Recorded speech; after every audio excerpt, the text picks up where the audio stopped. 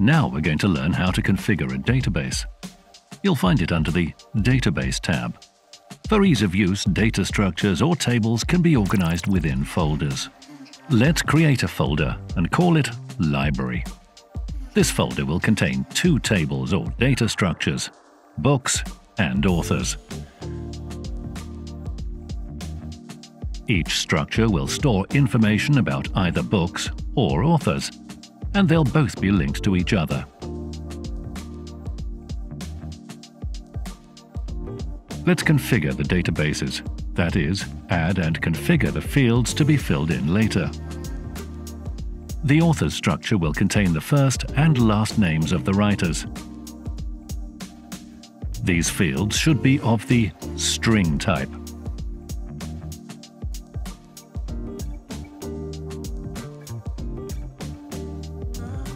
The field with the year of birth should be of the number type. In this example, it should be a positive number.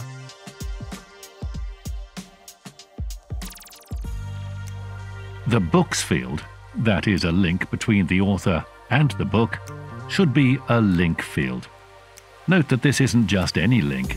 It needs to be the array link type, which is a link from one to many, because each author usually writes more than just one book.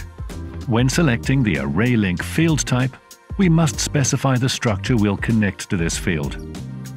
The last field will be the author's photo, and the field type is image, a subtype of file. Now let's save the data structure and add a couple of objects. The ID field can be filled in or left empty. If we don't fill it in when creating an object, a unique ID is generated automatically. The picture field, which we haven't filled in yet, contains the URL for an image or file. Now we'll use the internal file storage and upload all author pictures and book covers from our PC.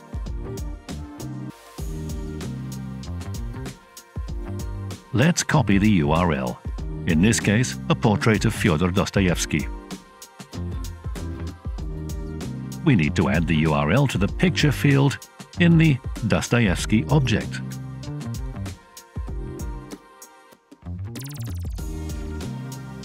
Remember that the ID is unique within a table. There are no two objects with the same ID in the same table, but remember that it is possible in some other structures. We've added two objects that correspond to the authors, so now let's set up the books structure. The books structure will have four fields. The name of a book. This should be the string type. Next is the poster or cover art. This is another image type field. Next comes a link to the author. In this case, it's a one-to-one link, so we use a link type field and choose the author's structure.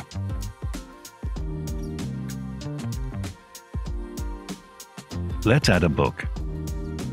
We leave the ID blank, fill in the book title, and save a link to the cover.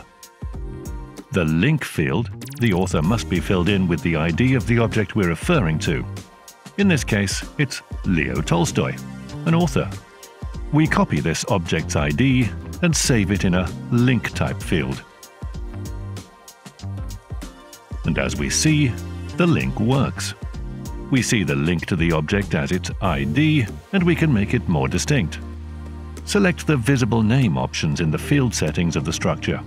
It could be the first and last name for the author's structure, and the title for the book structure. After doing that, the fields with the links will be displayed in a much more attractive way.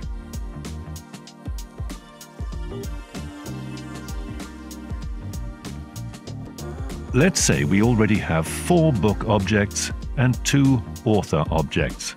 Now we fill in the books field with the author's information. This is an array link type field, and the IDs of the objects we're referring to should be separated by a comma. In this case, it's the IDs of the books that are separated by commas. Great! Now everything works. We've configured a database structure where 2 tables are linked one-to-one, and one-to-many.